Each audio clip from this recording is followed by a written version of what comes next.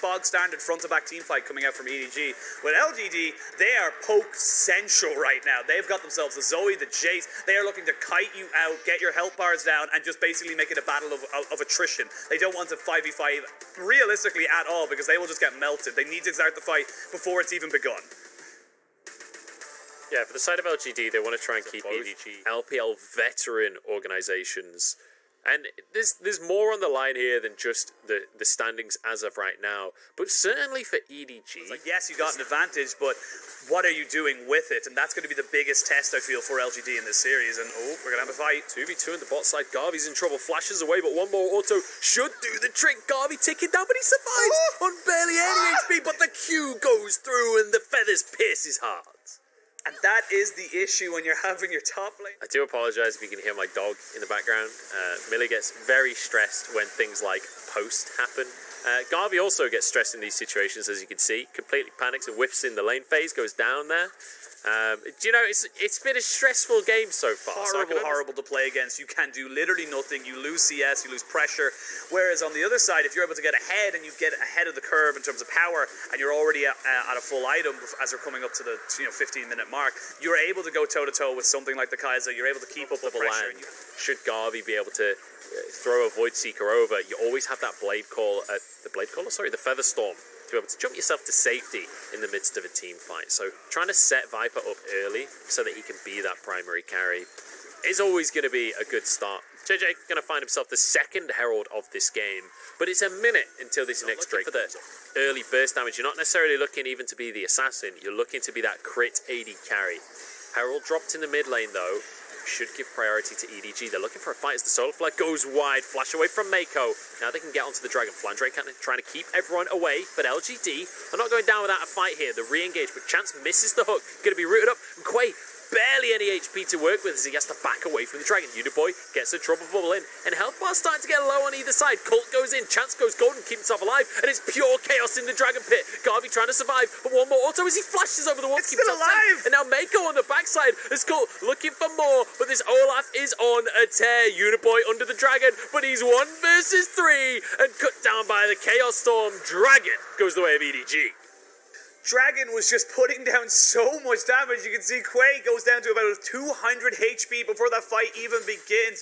It was a smart move from LGD. To win these fights at this point. And let's bear in mind what we talked about earlier. LGD don't actually want a straight up 5v5, and they definitely don't want Uniboy to be caught out without a hope or a prayer here. He's going to try and get away. Has Flash available, but I don't think there's any getaway. Maybe should have just held on to Flash, honestly, because 3v1, not much hope of escape. Yeah, I mean, even when you just look at the runes, it tells a story. Hang on a second here. Scout's trying to get away with a recall. Chance isn't going to let him, though. The Chaos Storm comes on down, and there's a TP coming through as well. Scout flashes, dodges the hook, keeps himself alive, and gets one in the 1v2. And now Quay, chased out of the fight by Flandre. Colt is here, though, and suddenly the numbers advantage to LGD. But Colt's gone too deep, too fast. Will survive for now. Flandre trying to keep this fight going as Viper, I guess he's just going to settle for chickens. That's the advantage we're going to find, I guess. They try to go for a pick, but look at the map state. Look where everything is in terms of, you know, the minions and the waves. That's going to, yes, you gain a kill, but you lose one. So it's a 1-for-1 trade, and you lose a tower, and the rest of the waves are pushing into. It's not inherently OP, but it adds so much extra room for skill expression for the top players in the world. Viper is able to take out half HP because Colt thinks he's at a safe distance. Boom, one little octave down, and he's not at a safe distance, half health. They gain the Dragon, and this is perfect. This is textbook from EDG. They take the Dragon. They can now transition to pushing in the mid lane, getting vision control over this top side, and try pressuring the Baron. Get this, EDG really know how to build the pressure.